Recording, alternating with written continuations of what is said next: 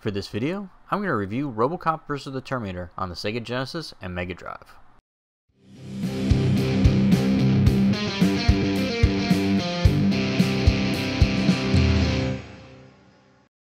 As a kid who grew up in the 1980s, I gotta tell you, I absolutely loved the 1987 film RoboCop, and I still enjoyed the sequel, 1989's RoboCop 2. I did kind of lose interest in the series when RoboCop 3 came out in theaters, but so did the rest of the world, so I don't feel left out. As for the Terminator franchise, huge fan of that one as well, and Terminator 2 Judgment Day is probably my absolute favorite action film of all time. So it was inevitable that I was eventually going to end up crossing paths with this video game, although I'm surprised it took me this long to actually play it and review it. I will say one last thing about the films before I jump into the video game review. They have really destroyed the Terminator movie franchise. I think Terminator 3 Rise of the Machines was the biggest boneheaded move ever made in film history. All they did was take a hack director and recycle the Terminator 2 storyline. It was a joke. What they should have done is make a RoboCop vs. Terminator film instead, with Peter Weller as RoboCop and Arnold Schwarzenegger as the Terminator.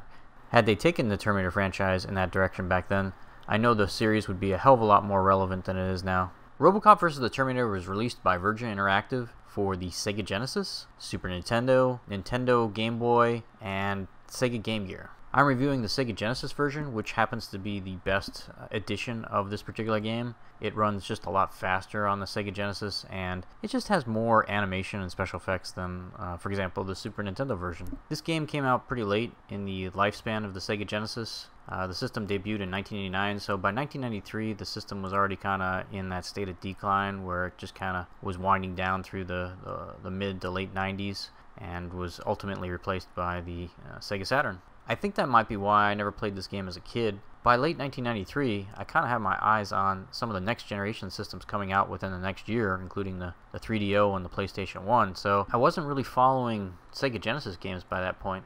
Looking back in hindsight, I really did drop the ball back then, because this game is so good at translating the RoboCop universe into a video game. It totally has the right atmosphere and vibe of the 1987 film. I don't think there's a better RoboCop game out there. This premise is just perfectly suited for platforming, side-scrolling action, and this has got to be the most gory, bloody, violent, disgusting video game ever made on the 16-bit era. It's just incredible. It makes Mortal Kombat look kind of tame by comparison. But the game is just amazing. There's so many iconic characters in here.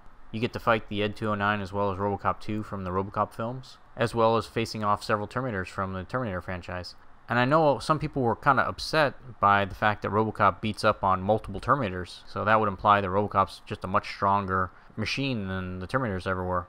But that really isn't a shock to me, because the Terminator almost always was destroyed by the end of every film, whereas RoboCop keeps coming back for sequels, so, I mean, it's not really rocket science that the RoboCop is a little more durable and versatile. So the storyline is pretty straightforward. You know, it was based on a graphic novel that came out a couple years before the video game, and basically the long and short is Skynet was using RoboCop's technology to evolve and become the big dominant force in the future war.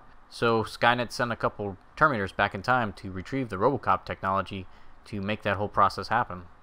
So a couple things I'll point out about this game is, number one, you can tell this game was intended for older teenagers and adults. I mean, the game is very PG-13, if not pushing R-rated status for all the violence and blood and guts. Another thing I'll point out is you desperately need those power-ups on the guns to be able to beat the bosses. The game has a ridiculous difficulty level, and if you're not powered up when you go into those boss levels, man, you are toast. And it's still really hard even when you have the powered up guns, to be honest. The boss levels are pretty intense. It's hard to progress on certain levels of this game. I really am somewhat frustrated with myself that it took me 20 years to discover and buy this game. It's just so good, and it really does push the Genesis hardware and kind of blurs the lines between Neo Geo and Genesis. I also have a Neo Geo, and that machine is known for pushing these big 2D sprites.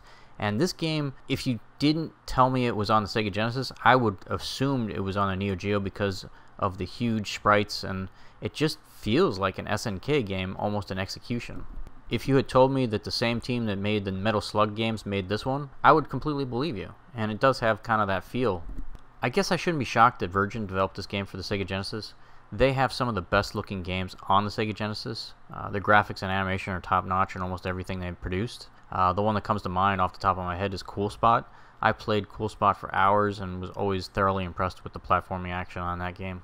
When I have friends over who are always curious about the Sega Genesis and maybe haven't experienced it in a while, this is one of the first games I'll pop in to show them just the graphics prowess of this particular machine, and people are just shocked at how colorful this game is despite the Genesis limited color palette. So what's the bottom line for RoboCop versus Terminator on the Sega Genesis? I'm going to give this an overall score of 8.5 out of 10. It's really good, but I took 1 point off for a lack of a two-player co-op mode. I think this game would be even more fun if you could team up with your friend and take on all these enemies two-player like you could in a lot of the RoboCop arcade games. So I think that was a missed opportunity. I think the two-player co-op mode of Streets of Rage is why people still talk about that game every day in the Genesis forums. But RoboCop vs. Terminator is largely forgotten and never mentioned. I'm also taking off a half point for the difficulty level. It's just too hard. The game is way too hard. They crank up the difficulty far too quickly. I mean, by the end of level 2, the game is almost already impossible. Once you get to RoboCop 2, man, that boss battle is ridiculous.